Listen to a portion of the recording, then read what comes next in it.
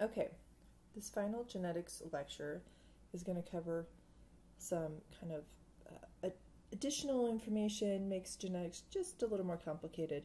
We'll cover probability, we'll cover two different types of dominance inheritance, sex-linked inheritance, and pedigrees. So, genetics and making a Punnett square is all about predictions. What's the probability that I could have an offspring with certain traits? Remember, probability does not equal reality, in the sense that just because you're predicted, like here, to have one homozygous recessive child and 3 children expressing the dominant allele, doesn't mean if you have 4 kids, it's going to happen like that, right? Every pregnancy is a new Punnett square.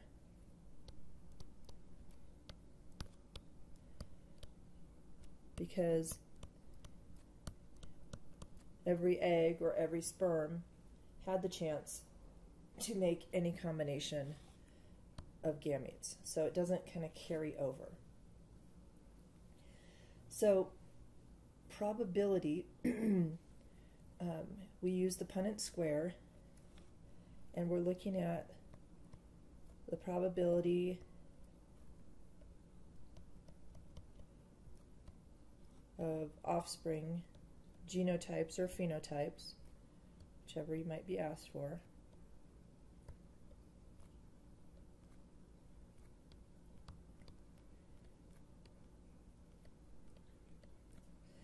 And primarily we use fractions, especially if we have a probability problem where we're looking at multiple probabilities. It's much easier than trying to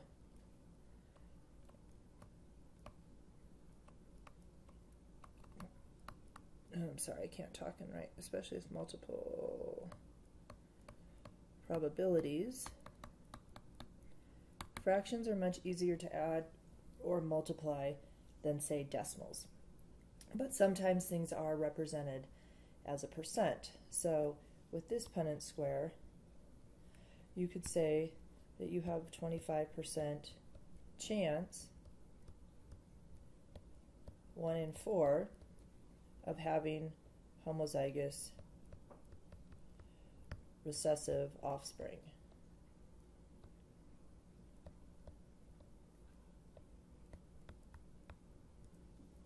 Okay.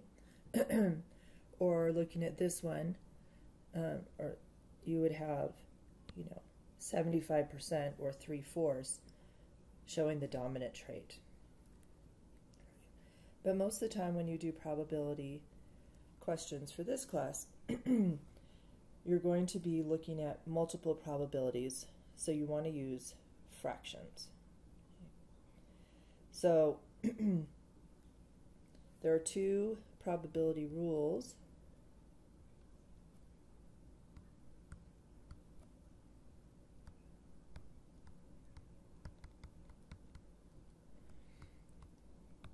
It's the product rule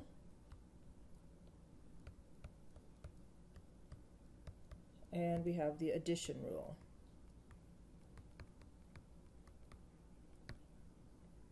Okay. And the keywords you're going to look for in the product rule, the keyword is and.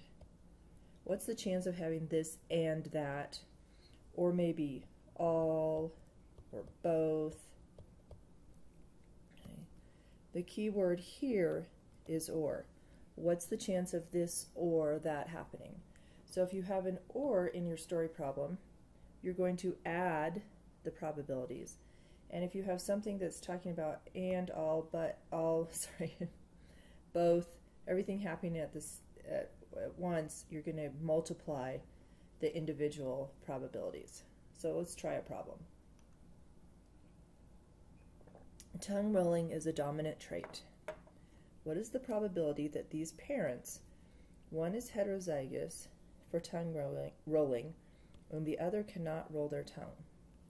So if tongue rolling is a dominant trait, we're going to represent it by a capital T.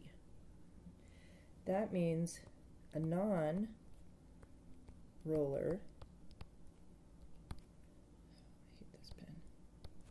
is going to be represented by a little t. So we've got parents. One's heterozygous, so we know that's big T, little t. And the other one cannot roll their tongue, so they're little t, little t. And they will have two children that can both roll their tongues. So that's telling you we're going to multiply probabilities. So if we figured out the gametes,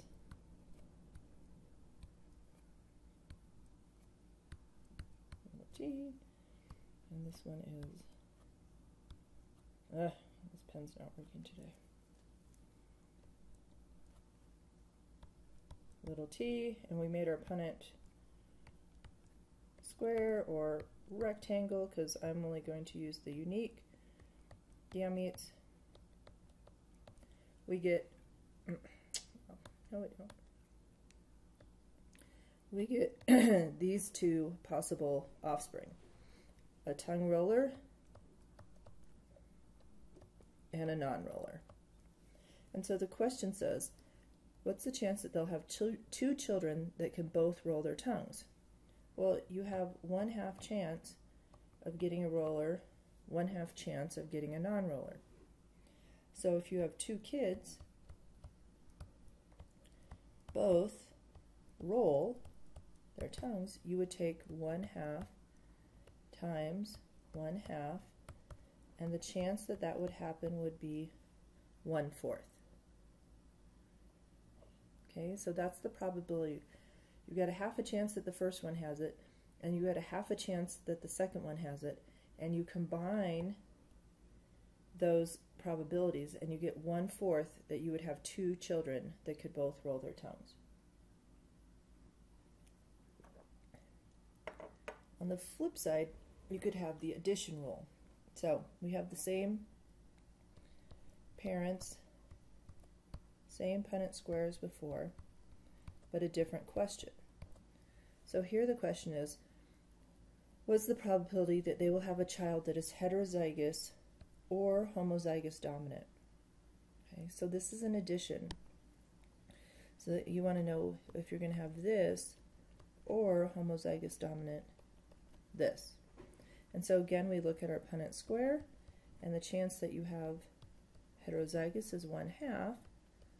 The chance that you have a homozygous dominant, if you look at the Punnett square, is 0. So they have 1/2 of a chance of having a child that is heterozygous or homozygous dominant. Okay, so let's do a couple other problems. All right, the male woman is albino, and the father-to-be is heterozygous. What is their chance of having an albino child? So this is just a simple one, and I tell you that albino is recessive. So let's use A. The male woman is albino, so she must be homozygous recessive. The father is heterozygous, right? So if we do our Punnett square, looks just like the one we did before. What is their chance of having an albino child? Well, homozygous recessive is albino, so their chance is 1/2.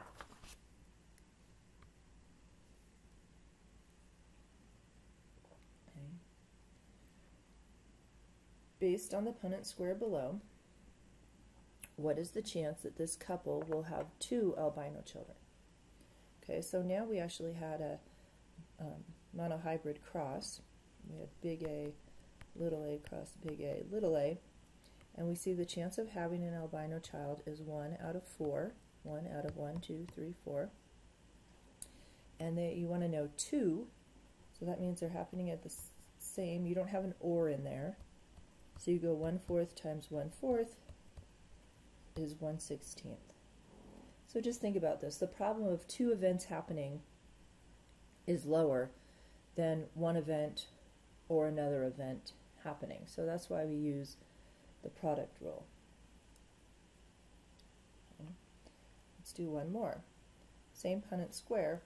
What is the chance of this couple will have an albino child or a homozygous dominant? Right? So now we have or, so we're going to do addition. So the chance of an albino child is 1/4. The chance of homozygous dominant is 1/4. So we say 1/4 plus 1/4 equals 1/2.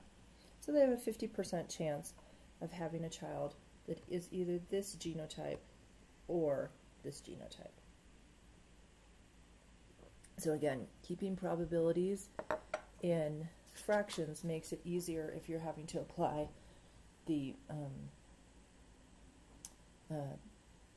multiplication or addition rule for probability. All right, two other types of inheritance. So we have been working with plain old dominant recessive. One dominant allele gives the dominant phenotype. But there's two other types that can happen, and they're incomplete dominance and codominance. And we're going to write the alleles a little bit different for these. Okay? So what I want you to see here is that incomplete dominance results in a blend of the mother and father phenotype. Right? So red plus white equals pink. So incomplete dominance is a blend. Codominance means both characteristics are expressed. So we have a cow with white hair and with red hair, and what we get is a cow with called roan, which is red and white. So we don't have a pink cow. So let's talk about how we write these gametes. So for incomplete dominance and for codominance for this class, we are going to use superscripts. So in this case, what I'm doing is I'm using two capital letters because there's not a dominant recessive interaction here. They're both kind of dominant. And so we're going to say, let me write this over here. If you are homozygous for C superscript R, your flowers are going to be red. And if you're homozygous for C superscript W, your flowers are going to be white. And if you're heterozygous, which means you have one of each allele, your flowers are going to be pink. Okay?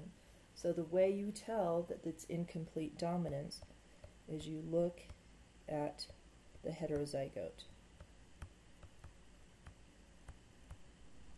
And that's true for pure dominant recessive, right?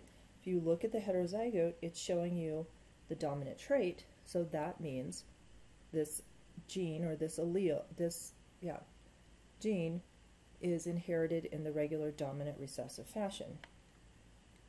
If you look at the heterozygote here, you see it's a blend of the two parents. That's incomplete dominance. Codominance, we're going to write things the same way, but the heterozygote shows both traits. So that's both. Both traits are seen. So you can't tell up here if it's codominance or incomplete dominance. You have to look at the heterozygote.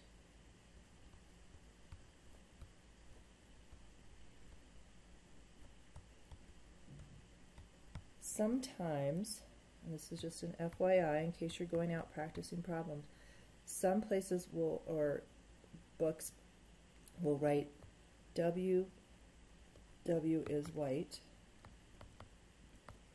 and RR is red, and so WR is the roan color. Okay? We're not going to use this because I think it teaches you some bad habits, especially when you're first learning genetics. So we're going to stick to one letter to represent the gene, and then we're going to use superscripts to represent the alleles. Okay, another type of inheritance. So everything we've talked about so far, we've been talking about things on the autosomes, right? So remember, you have chromosome pairs. 1 through 22 are called autosomes. And then your 23rd pair are your sex chromosomes. So that's your X or your Y. When we do sex-linked traits, we are talking about traits on the X chromosome.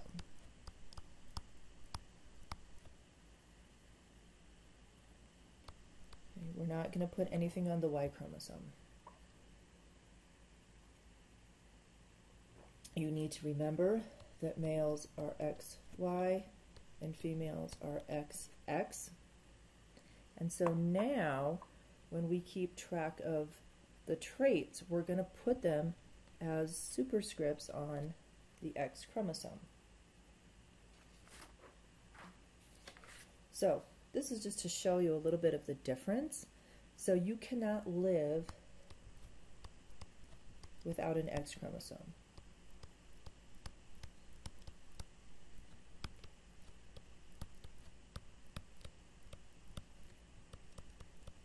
Okay, so if you could zoom in there, which I never can get it to do when I want it to, you would see all of these genes that are important for life.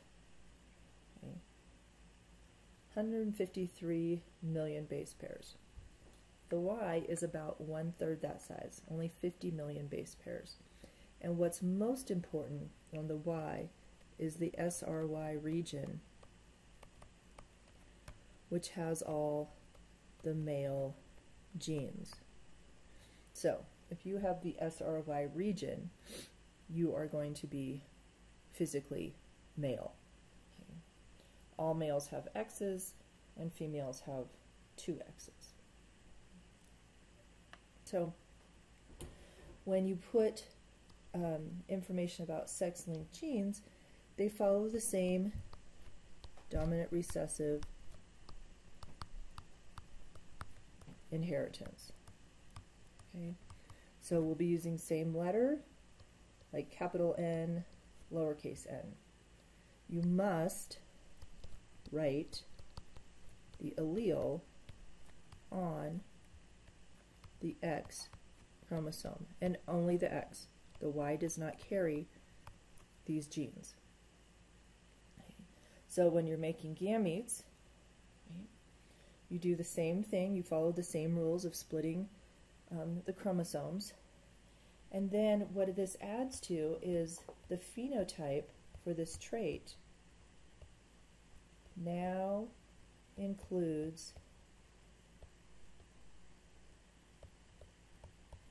sex sex information. So you might have a question that says for the boys or for the girls, or you might have one for all children.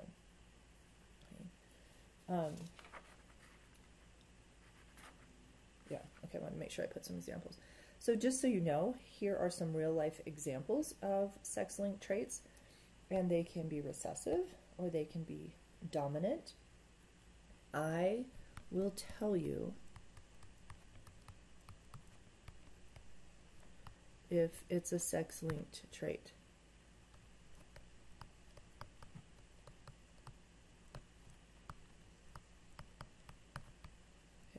I will tell you if it's a sex-linked trait.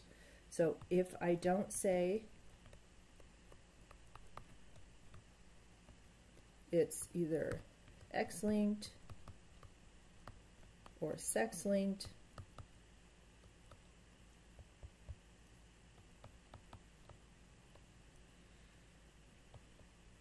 then it's not. Okay, so don't think if I, give some kind of characteristic that you think, oh, well, that's for guys, so I'm going to put it, as a sex-linked trait. Don't do that. I will tell you which ones are sex-linked. So let's try an example. Red-green color blindness is an X-linked trait. It is recessive. What is the phenotypic? I should say, what are the phenotypic ratios from a normal father and a carrier mother? Okay, father is X, Y, mother is X, X. So we're going to say red-green color blindness is X-linked trait and it's recessive. So if you are colorblind, it's recessive, so it's going to be a little c, and that means big C is normal vision. So the father is normal, and he actually can only have, I'll put an underline under there, one allele, because he only has one X chromosome. The mom is a carrier, and we know that carrier means heterozygous.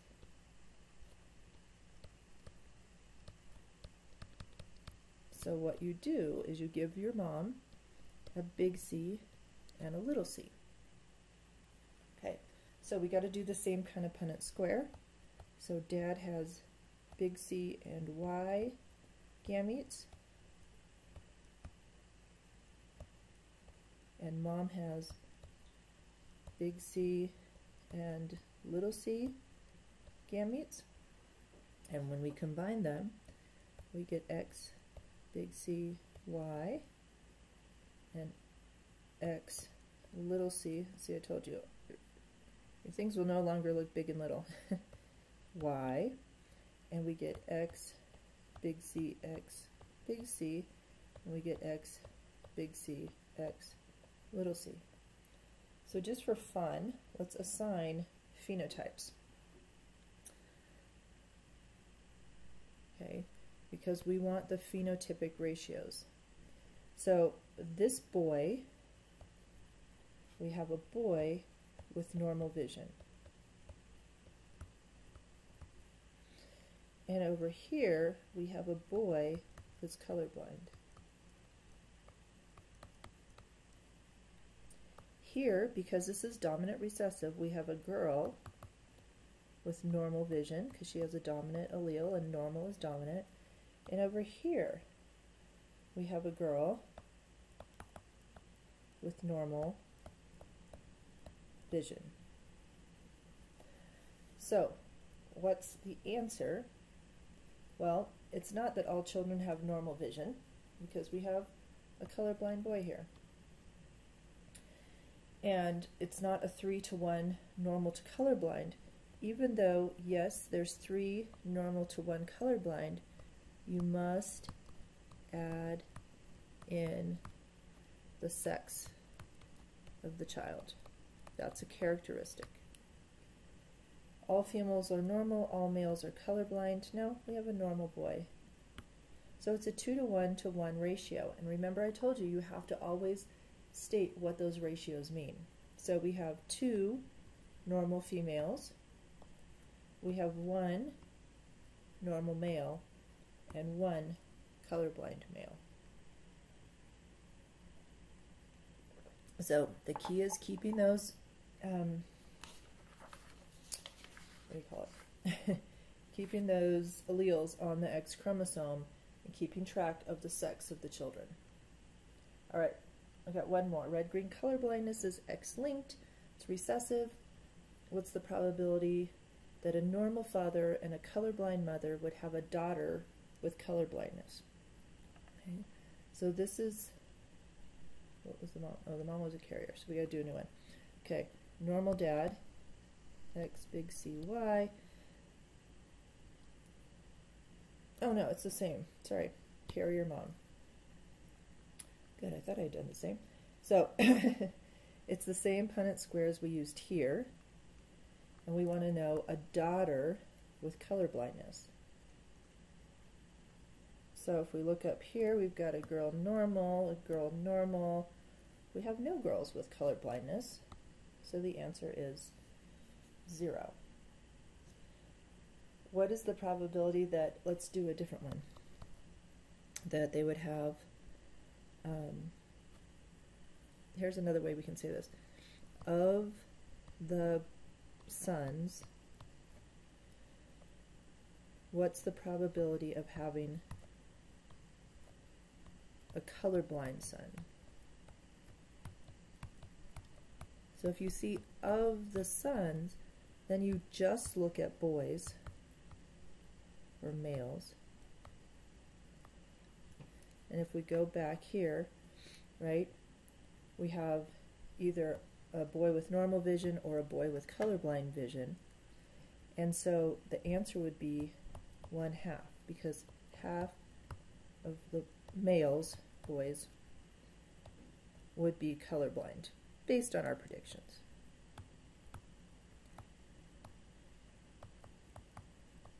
Okay, so do you see the difference? Of the sons, you only look at the males.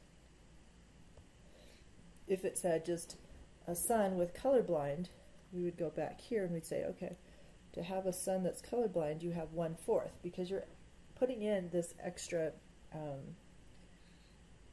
kind of characteristic of it, of the child being male. Okay, a few more slides. Term to know, norm of reaction. This means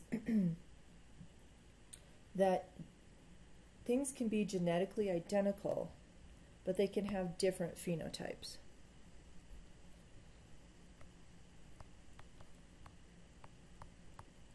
And this is when the environment plays a role.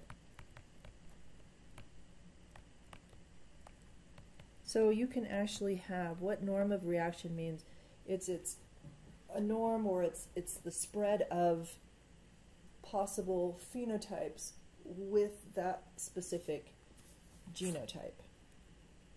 Okay, so if you planted, this is my drawings, of identical plants, right? But then some got more sunshine than others, they might grow taller, or here it's showing you at warm temperatures. So you can have things that are genetically identical that don't look identical, and that's due to the influence of the environment.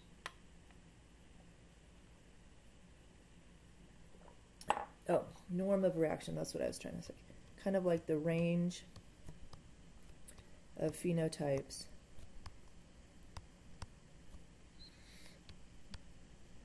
based on a single genotype.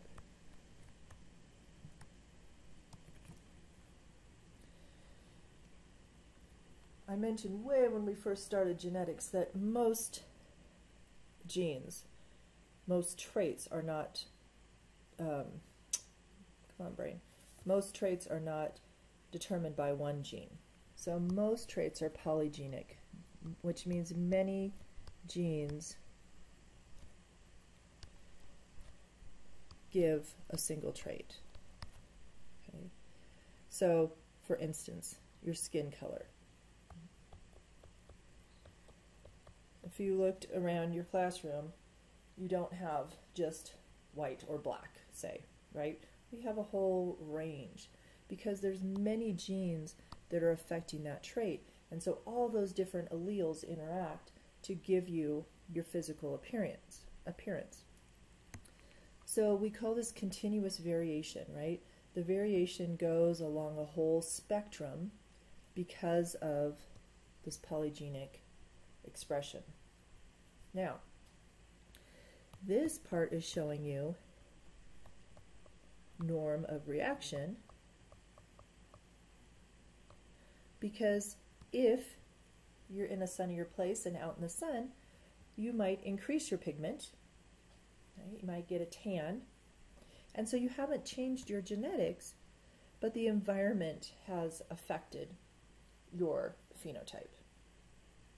So a couple words to be familiar with, and note that most genes, or most traits, are polygenic. Okay, it's not one gene, one trait. But that's too complicated to try to figure out in basic genetics.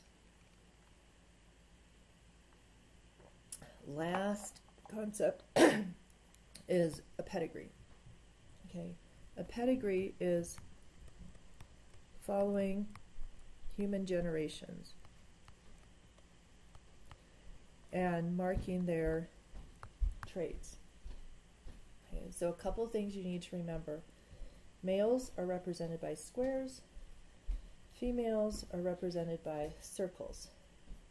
And if you fill in the square versus, we call this an open, we call this filled, they are affected. And affected just means they show the trait that you're studying. So affected doesn't have to be negative. We might be looking at a pedigree about height, and we find that height is a dominant trait, so you're affected by your height. So affected just means you're showing the trait. The other things to look at is when we connect a square and a circle like this, it means they were mating, and then we usually draw a line, and this shows all their offspring. Okay, so remember the symbols, remember what it means to be filled in, and you have 2 rules to learn. Okay, so here's a pedigree showing widow's peak. Okay, so widow's peak is when your hairline comes down a little bit. Right? So widow's peak is the trait. So affected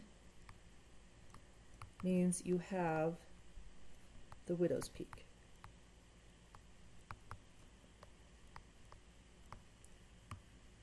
All right, and your rule is, and I'm just going to tell you this is a dominant trait. Your rule is if every affected child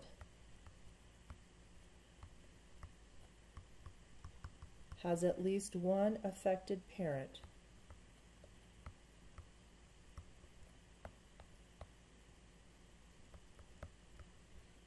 the trait is inherited in a dominant manner. Right? So we look at the kids, and I always go from the bottom up. Right? So this kid has widow's peak, and yes, they had at least one parent that was affected. And this affected child had an affected parent. And this affected child had an affected parent. And this affected child had an affected parent. Right? So this is inherited in a dominant fashion. What kind of genotypes could we tell if I asked you to assign genotypes? Well, we know that any open circle or square is not affected. And since this is dominant, it means they're recessive. So we're going to use W. All of these guys are little w's, right? And this parent had to be, this mom had to be big W, little w, because she had to give a little w to this kid, but she had to give a big W to this kid, right? So now you can start to see how the parents,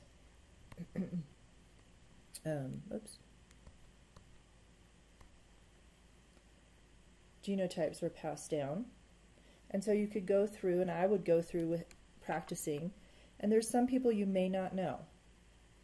Okay, we know this guy because there's 2 little w's, but we don't know if this child is WW or big W, little w.